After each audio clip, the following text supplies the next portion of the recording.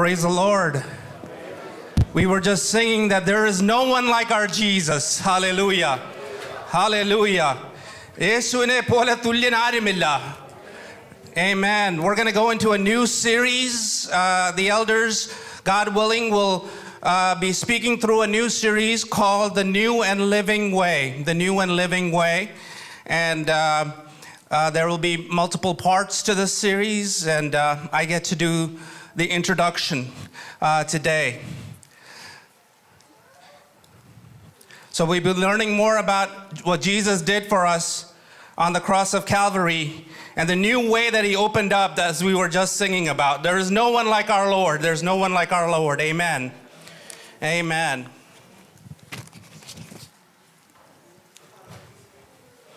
So by way of introduction, let me start by saying in God's work of creation, the crowning act, the pinnacle of his divine work was the creation of man or human beings. It was to humans that he assigned and stamped his divine image. We are created in the image of God, gives us the highest place among earthly beings. And that image provides us the unique ability to mirror and reflect the very character of God. But since the tragic fall of Adam and Eve, our great-grandparents in the Garden of Eden, this image has been subject to some corruption or some change. And as a result of this distortion, we see that it is corrupted, it is blurred, it is not to the same way that God had originally intended. God did not, though, completely take away this image, and we are left with some remnants of that in the form of human dignity. It is not something that we are inherently having, but it is given to us by the Lord. Human beings have dignity because God is who created him, and he has assigned each and every human being human dignity. If you go to that slide for me, the Barna slide on the 2020 American Worldview, we see there that in August of 2020, they took 2,000 Americans and polled them. This is a Christian Cultural Research Center poll. And you can see, according to this, that many professing Christians are unprofessing pagans. What do I mean by that? I don't know if you could see those numbers, but let me explain. When a question was asked, having any type of faith is what matters, not the particular type of faith. There was 63% of all adults, 62% of Pentecostals that said that's what matters, that any type of faith is fine. When they were asked a question later on down there, it says a person who is generally good and does good things for others, can they earn a place in heaven? And it was 48% of all Americans, and then 46% of Pentecostals said if you do some good acts, you can earn a place in heaven. So if you step back and look at the big picture of what all this means, it is suggesting that anything goes is what is the cultural norm of today. That even among professing Christians, evangelicals, Pentecostals, that there is no absolute truths. Adam sheri, idam sheri. They're wishy-washy in their beliefs. They're saying if you have some sort of faith or if you do good, that you can end up earning a place in heaven. That is self-justification, and we know that if you're a true child of God, studying the Word of God, that is not true. So let us look at that and look at this question: are human beings generally good? Are human beings generally good?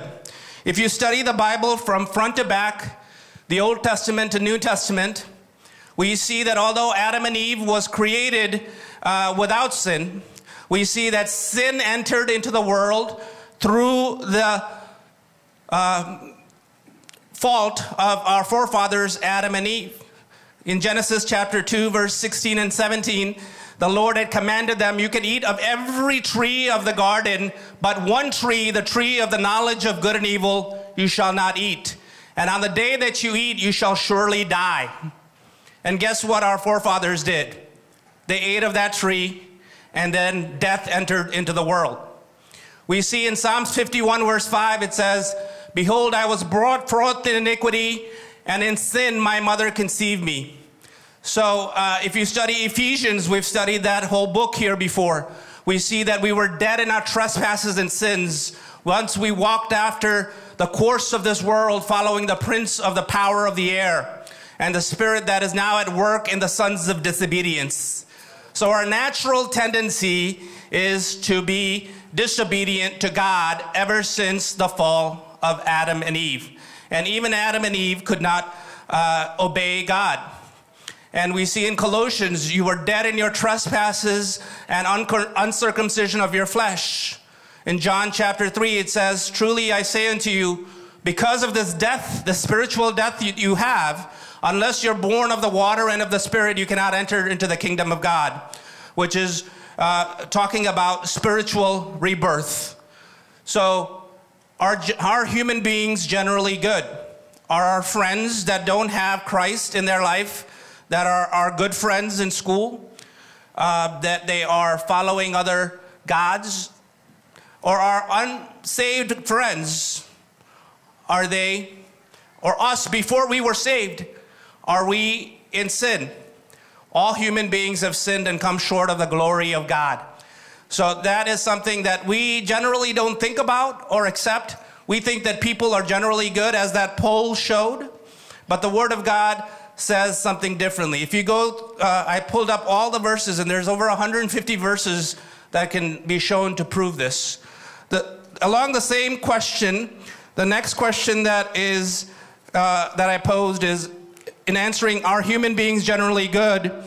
Human beings, are they able to do good things on their own? Even a philanthropist who wants to give away their money, they have some ulterior motive in giving their money. Their name is going to be on that building or on that chair. There might be other factors driving them. Like I said, they are not without dignity or respect, but their emotion, their motivation is not in a good way. And that is what the Word of God again teaches us. I pulled up some verses here from the Old Testament that says, the Lord, right from the start, you know, you might think it's the 21st century and it is because of the advent of television or internet that people are evil. And I've heard people ask me, wow, look at the society, it's going bad. Look at all the stuff, the wars and the diseases and everything like that. But that was there in Genesis chapter 6. The Lord saw the wickedness of man was great on the earth, and every intention or thoughts of the heart of the man was evil continually. How many of you are willing to say your thoughts and everything was evil before you found the Lord? We think that we're generally good. But Job says we are mortals. And it talks about how we are vile and corrupt and drink up evil like water. Ecclesiastes says, there is not a righteous man on earth who does good and never sins. Isaiah 64 says, all of us have become unclean, and all our righteous acts are like filthy rags that shrivel up like a leaf, and the wind and the sins sweep us away. Well, you say that's the Old Testament. Let's go to the New Testament and see what it says. If you go to Romans, we'll see Paul eloquently writing to the church in Rome, convincing them, none is righteous, not even one. No one who understands, no one who seeks for God. All have turned aside. Together they have become worthless. Not one, not even one. To finish that story, when we speak of the fall of Adam and Eve and the original sin, we're talking not just about that sin, but the consequences of that sin has been poured out into all of mankind. For all generation, all future mankind has this original sin or tendency for sin, and that is known in different philosophical or theological thoughts as different things. You know, total corruption or radical depravity is what the Arminians and the Calvinists say about this. So we can see in the New Testament here that in James chapter 3 verse 8 says, no human being can tame their tongue. And if they say there is no sin, as it says in 1 John, we deceive ourselves and the truth is not in us. If you have time, please go and study Romans chapter 3 and you will see the problem that I'm talking about, but it also has the solution and the blessings in the next chapters as well. See, from Adam to Moses, there was no law that was given, right? And people were continuing to sin. And then when the law was given at the time of Moses, we see that the law was just a standard that no human being could adhere to. No man was able to adhere to the standards, as it says in Romans.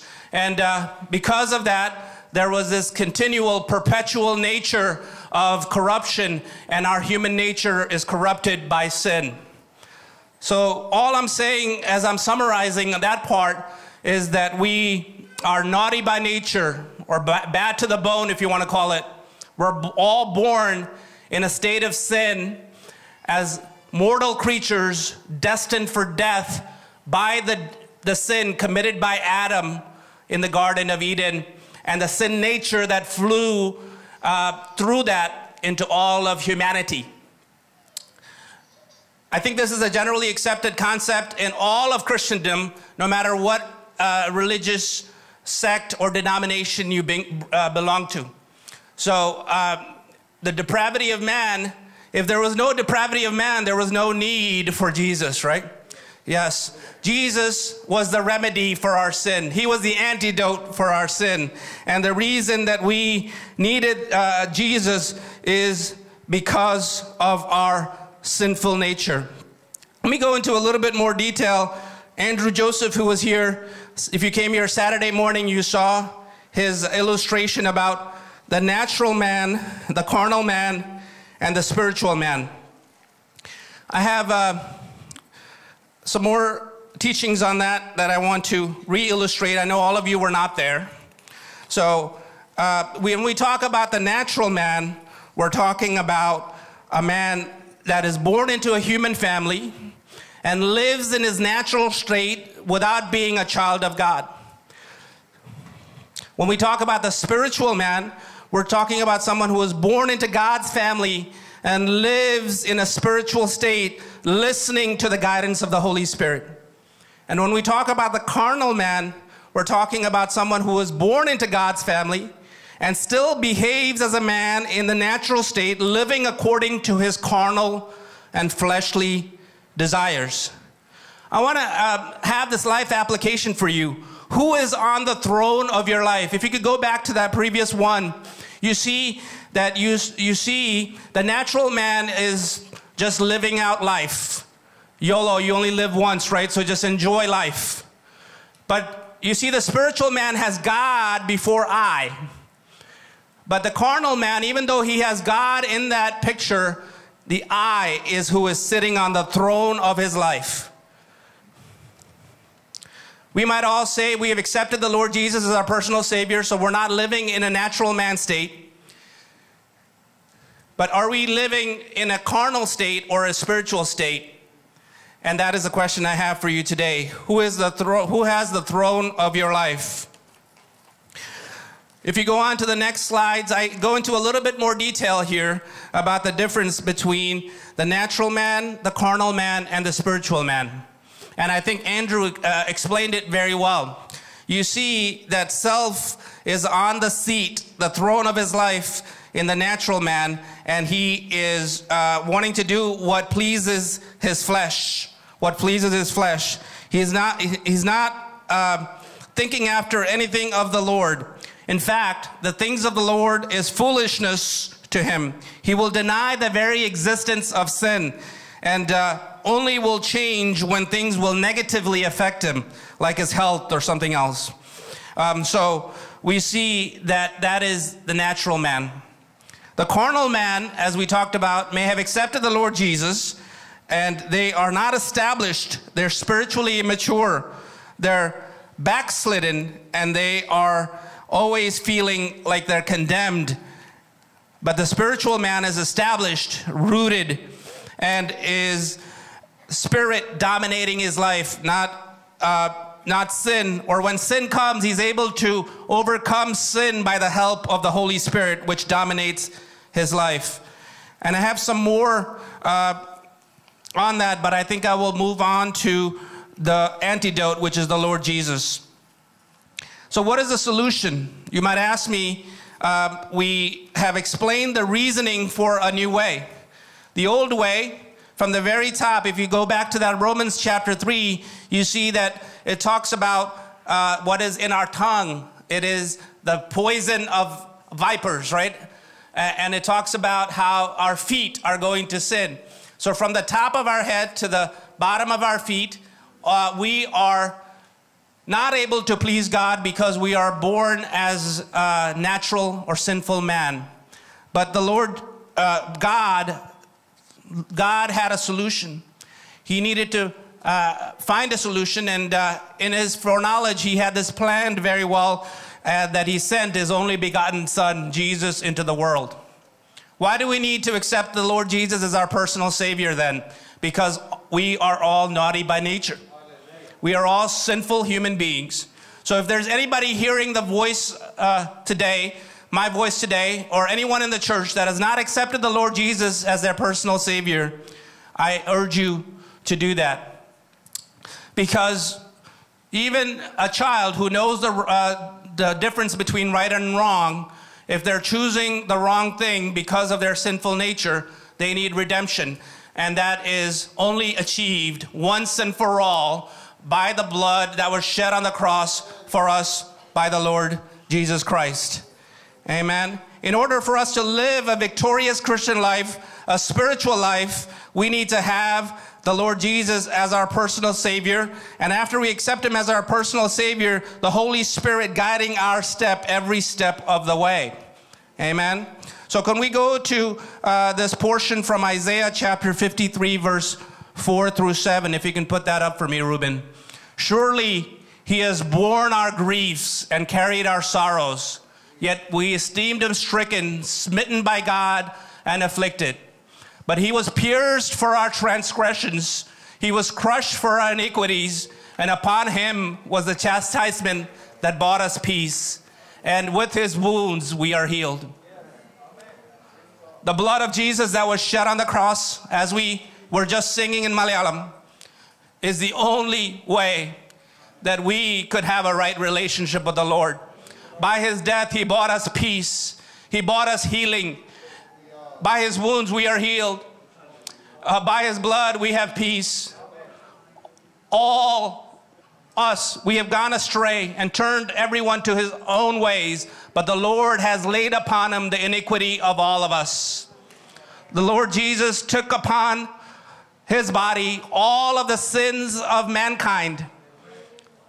And because He was oppressed, He was afflicted, and He kept His mouth close, like a lamb that is led to the slaughter, and like a sheep before his shearers, He was silent and did not open His mouth. He followed through with the plan of Father and took upon Himself the sins of the world.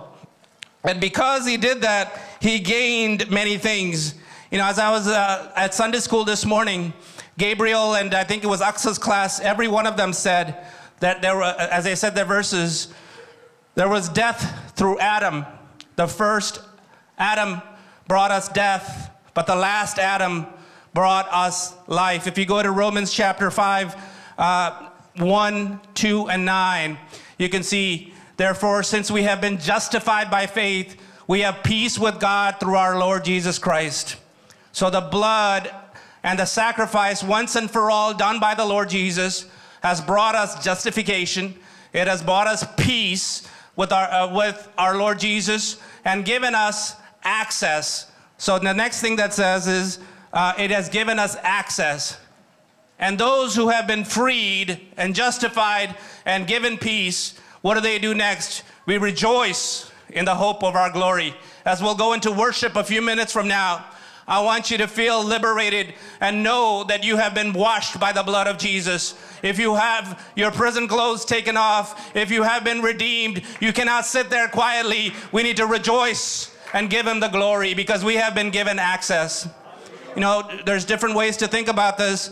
Just like my children have access to me and they can come and ask me, Daddy, what's this? We have been given that access where before in the Old Testament times, and I studied a lot of this, you know that only on the Day of Atonement, the high priest, after purifying himself, would be able to enter the holiest of holies. But here we see that Jesus tore the veil from the top to the bottom. God tore the veil, opening a new way, giving us access to the Father. And that is the basis of us being able to go to him and cry out, Abba, Father, in every one of our needs, because he is our daddy. He is our Father. Amen. He has made us righteous, not any righteousness of our own. You know, if we're trying to work out our salvation through our works, if we're trying to claim heaven through our works, our good works, as we read in that poll, it is filthy rags, we read, filthy rags. Only because we're covered by that perfect sacrifice, that lamb, do we have righteousness. So can we be righteous on our own merits or by our own works? No. Only by the blood of Jesus, his imputed righteousness, just as if Adam had sin imputed upon us by him being the federal head of all humankind. Jesus Christ became our Savior, and he imputed righteousness so that we can come to the Father at any time, not just once a year like the high priest could do in the Old Testament, but he tore the veil from the top to the bottom. If sin had reigned, grace may also reign through righteousness, leading to eternal life through our Lord Jesus Christ. So if there's any hope for us, our hope is in the Lord Jesus, that he has given us eternal life. Amen. If you study the book of Hebrews, this is what we see from the beginning all the way to chapter 12. We'll see that Jesus entered the most holy place once and for all by his blood and gave us eternal redemption or salvation, as we see in chapter 5, verse 9, or 9, verse 12. So Jesus, once and for all, gave us the redemption and salvation by entering the most holy place. Jesus' blood cleanses our consciousness from acts that lead to death, and we can serve the living God. Jesus died as our ransom, giving us eternal inheritance. Jesus defeated the fear of death and broke the bondage of slavery. Jesus is now our eternal high priest of the new covenant on the right hand of the Father, interceding for us. Jesus is now crowned with glory and tasted death in his body once and for all of us. Let me bring this point clear, although it's very something that you understand. If you're born once, like all human beings are, and you're not born twice, you will die twice. You will have a physical death and you will have a spiritual death. But if you are born again, if you're born in this earth, but as Nicodemus was taught, if you're born again, then, and you trust in the Lord Jesus until the very end of your life, then you're able to have the eternal hope that waits for every one of us that are looking up for his coming or our death, when we will spend eternity forever and ever with him. We'll see that the veil has been torn by the Lord Jesus. See, the Levitical priesthood veil has been torn, that we can go approach his throne forever and ever. And we can celebrate today, as the worship team is coming up, access to our Father. We have access to our Father. Amen. As that song says, that Jesus won it all on the cross for us.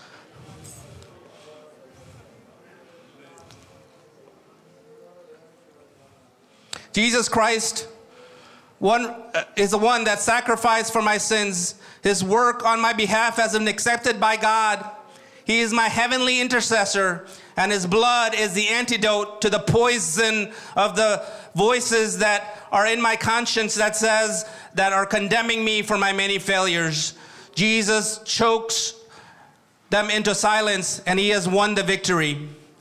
As everyone can get to their feet, and we will meditate on this concluding portion. As we were singing earlier, Jesus intentionally walked into the arms of his betrayer. He didn't resist. He did not defend himself at a trial. He was willingly subjecting himself to this humiliating and agonizing form of torture, which is the cross. We talked about that last time. It's the worst kind of death that no Roman citizen does not even talk about. And Jesus endured that on the cross. Why? Because he took the punishment for each one of us. We see that he was sweating blood, and we see that he paid forever a substitution, paying the death penalty for us. He was flogged by a flagrum, and his skin was already bleeding blood, and we see that it was cut open. He was fully human and fully God. He felt pain to the point of sweating blood. What did he do? For the joy set before him, he endured the cross, scorning its shame, and sat down at the right hand of the throne of God, as it says in Hebrews 12:2. So as we sing and as we celebrate, let us keep that in mind. And if you keep in mind that we are not worthy, that it is only the blood of Jesus, then you cannot be silent. You have to be jumping up and down and giving him the glory, because you don't deserve it. May God bless you all with the words.